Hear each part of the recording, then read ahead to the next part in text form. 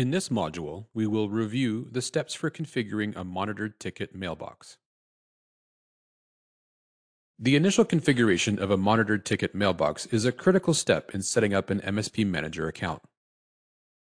Add a mailbox to receive customer-reported issues and requests via email.